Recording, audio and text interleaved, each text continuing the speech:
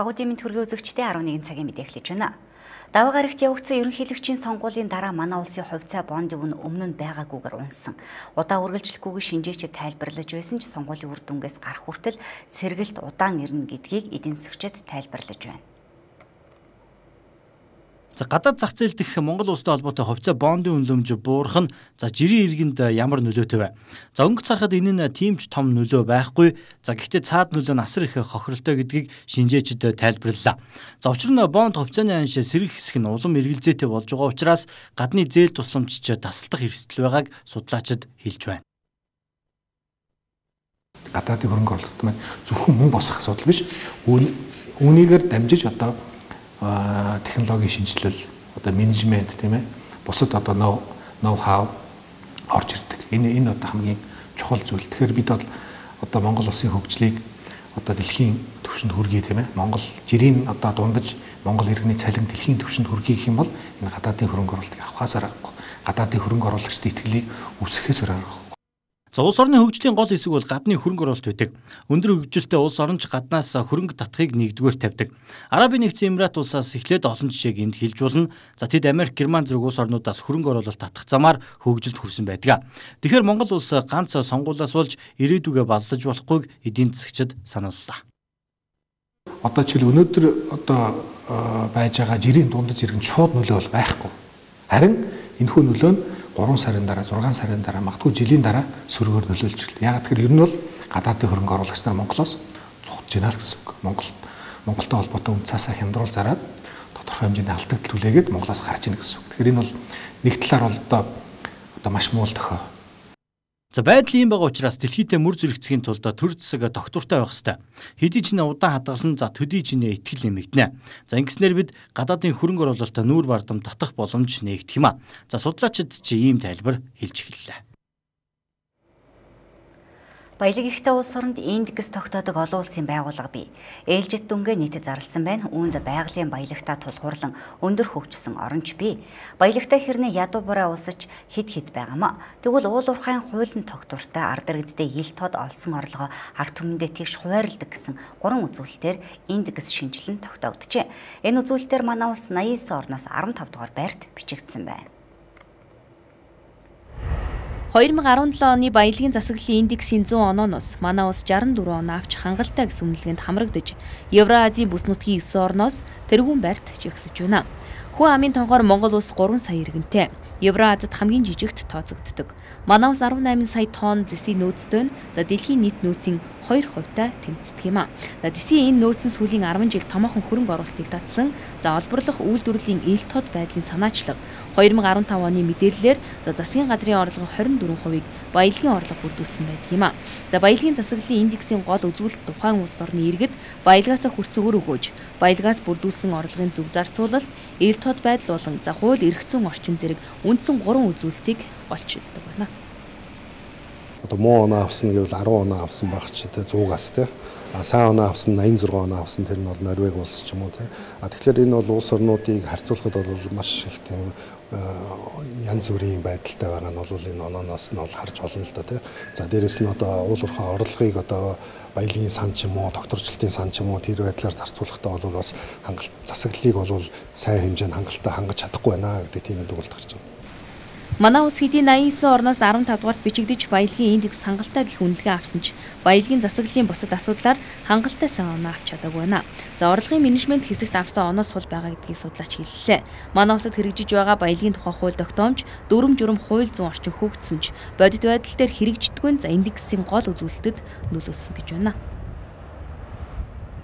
Тухайн улс оронд одоо баялагын засаглал нь муу ах юм бол баялагын хараал гэдэг зүйлд өртөж эцсийн дүндээ иргэдэн тэр уул уурхайн баялагынхаа үр шимийг хүртэж чадахгүй цөөхөн хүмүүс үр шимийг хүртэх ч юм уу те компаниуд цөөхөн хүмүүс үр шимийг хүртээд тэр шахагдах нөөц дуусахад иргэд нь бол ядуу хിവэрэ тэгээд эдийн засаг нь хөгжөөгүй хിവэрэ үлдэх юм бол тэр бол том эрсдэлтэй те.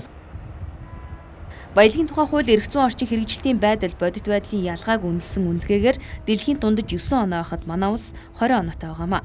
За энэ нь маш хол зөрүүтэй. Бодит байдлаас холд авсан байгаа нь анхаарал татаж байгаа гэдгийг судлаачид онцоллоо. За манай улс шиг байгалийн баялгаа шүтэж, орлогын дийлэнх хуваа энэ салбараас бүрдүүлдэг улс үйлдвэрлэл бүтээн байгуулалтыг орхитуулсан эргээд эдийн засагт үүсэх эрсдэл тэр чинээгээр өндөр байх магадaltaй юм а. За тиймээс баялагын засаглалыг зөв зохион удирдах, хууль эрх зүйн ил тод байдлыг хангаж ажиллах, улс төр эдийн засгийн хувьд доктортой удаан хугацааны бодлого барих нь чухал гэдгийг судлаачид хэллээ.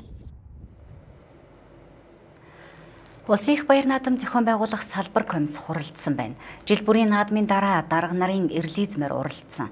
Шүтлэгэн дээр бодлон үүссэн гэдэг асуудал яригддаг. Тэгвэл энэ жил хяналтаа хатуу тавихыг шадар сайд хүрэлцэх санууллаа. Хэрвээ дүрм журам зөрчвөл хуулийн байгууллагаар шалгуулна гэдгээч хэлсэн байна.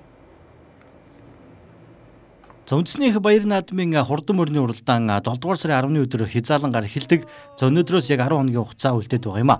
За жил бүр гардаг эрлиз мөн биш гэсэн маргааныг энэ жил таслан зогсоохыг шадар сайд хүрэлцэх салбар комиссийнханд анхааруулж байна. За мориод эдэлтэг ард түмэн гэж ярьдаг хэрнээ уралдуулж чадахгүй бол цэвэр удирдлагуудын алдаа шүү гэдгийг хүрэлцэх сайд хэллээ. За Батүлэг дарга, Болдоо дарга. За энэ жил одоо Монголынхаа баяр наадмыг хурдан морины уралдаанд эрлиз морд уралдуулахгүй шүү.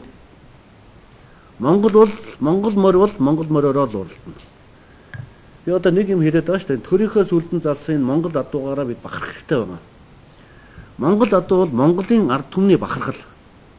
Улсынхаа их баяр наадмаар яг одоо Монгол гарлын Монгол цусны морьд өөрсдөө уралдаг байсан. Тэгээ одоо эрлиз морь авчираад Монгол морьтой холж уралдуулах гэдэг энэ асуудал байж таарахгүй. Хязгаарч тэр бүтэхгүй шүү гэдгийг тэр нөхдүүд сайн хэл. Тэр нь тусдаа уралдан. Тэр уралдаг журмынхаа дагуу Монгол морь, эрлиз морь гэдээ хуваагдаж уралдаг шүү дээ, тийм ээ. За энэ ажил энэ жилээс нэг яс хэрэгжээ гэж ингэж бодож байгаа. Ажил болгоо энийг. За энэн дээр янз бүрийн хил ам маргаан гаргаж байгаа. Хууль бас одоо шаардлага тавьж байгаа. Янз бүрийн одоо байдлаар дарамтлах гэсэн, дормдчлах гэсэн ийм одоо нөхдүүд гарч ирвэл шууд хуулийн ялтай байгуулах шилжүүл заяа. Мөн хүүхдээ аюулгүй байдлыг дээд зэргээр хангахыг санууллаа. Хамгаалтын хувцас хэрэглэл, эмнэлгийн төргийн тусламж ойр байлгахыг үүрэг болгосон байна.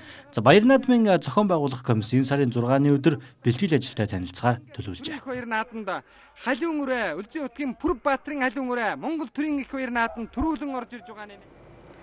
Бурхны шашинд бат оршил өргөх гэдэг ёслол бий. Энэ нь олон жил Бурхны шашинд суралцсан шавлин суусан багшид хүндэтгэл үзүүлэх ёслол гэж ойлгож болох юм а.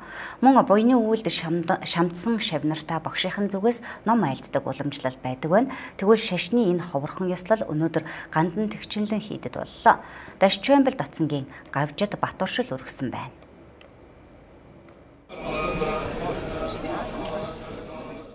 Өнөөдөр зуны дунд сарын шиний 6-ны бэлэгт өдөр. Энэ өдөр Монголын бурхан шашинтны төв гандан тэгшлэн хийдэд бат оршил өргөх ёслол боллоо.